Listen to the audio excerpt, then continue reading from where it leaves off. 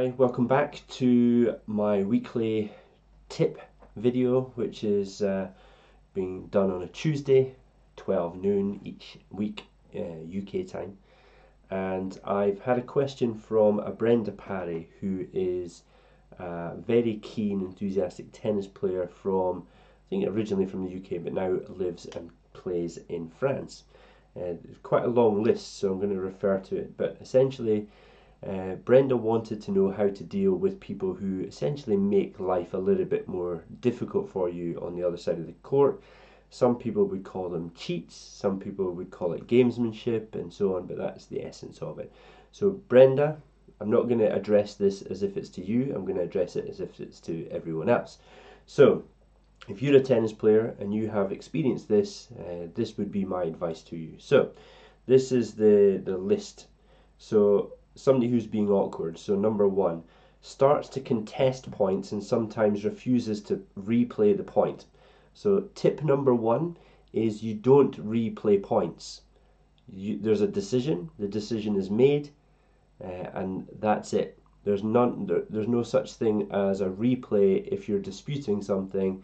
You can have replays if a ball crosses the court and interferes with play, but if you're debating something, there is no replay, because otherwise the matches would go on forever. So that's my top tip. There is no replay. Second one is announces the wrong score. That's an impossibility, because that is one of the things that is completely within your control. So if you, a lot of people use that expression, control the controllables. For me, it's common sense. If you call the score out every single point, is it impossible for your opponent to call out the wrong score. So keep the score, because if you don't keep the score, I would argue you don't actually fully appreciate or value what each point means, either that point you played, the point before, or the point after. Every point in tennis is equally as important, so you must know what the score is. Therefore, before the point begins, I think both players should call it out, but normally it's the server's responsibility. But if I'm returning, I call it out as well. So you never ever have a moment where the wrong score gets called out, because both of you call it out every game. Doesn't excuse herself when she wins a point on a net, I'm guessing a net cord, right? Who cares? That again, that might sound a little bit harsh, but it's just etiquette, and etiquette is not rules. It's just manners, and if somebody doesn't have the manners to say sorry when they hit a dead net cord, at the end of the day, it makes zero difference at all. It's only how you process that can make the difference, so just let it go. It doesn't make a difference. Starts to mimic my come on cries. So we've all seen that. So you're kind of go come on, and then somebody else goes come on, and they kind of mirror what you do.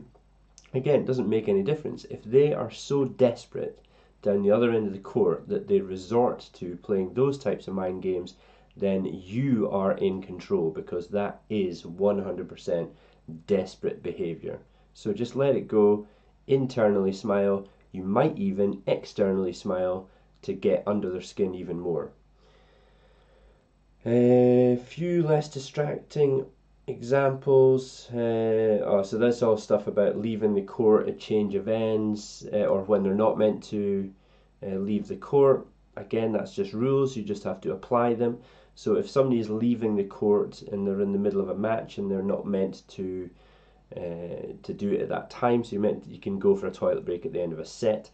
So if they're leaving the court before then, you just need to speak to them and kind of make sure that they understand the rules. Sometimes people do things and they don't actually understand the rules. So it's really important that you just keep it logical, keep it rational, and maybe explain it. Of course, if somebody's going to wet themselves, you have to let them go to the toilet, but if they're going to refill their water bottle, there's a time and a place, so just educate them on what the actual rules are. So yeah, essentially that's about it. But the most common one is what you do when somebody cheats, and my top tip is very simply, number one, everything you do or think should be to diffuse your own mind.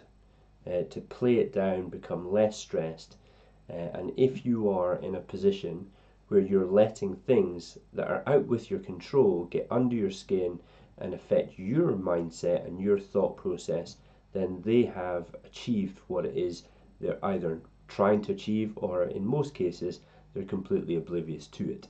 So if you have someone calling a ball out when you believe it was in, it would actually be quite good for you if you accept that it is their call, and there's every chance that you could be wrong. Because if you look at the top end of the game, Hawkeye Challenge, I think it's about 30 something percent that the players get right. Of course, there's some challenges they just throw because they want to waste time, but in a lot of cases, the players with the sharpest eyes in the game are questioning calls using Hawkeye, and they're actually wrong. So don't assume that you're being cheated, just take it that there's going to be some close calls, and some are going to go your way, some are not, because there's a lot of times, especially in junior tennis, where players play the ball on when the ball was actually out. So it tends to even itself out, and even if it doesn't, you don't gain anything by believing you're being cheated. You just need to let it go. So the other thing you can do to kind of gain control is just the way that you dispute the call. It could just be as simple as walking to the net, asking if they're sure, asking them to point to the mark, or asking them how far out it was. Just kind of make it pretty clear that you maybe didn't agree, but don't make a big thing of it, because you need to keep your own emotions in check. So ultimately, I suppose what I'm saying is focus on the controllables. Don't let things get under your skin, because at the end of the game, at the end of the day, it is just a game that you're playing. It's not a personal thing.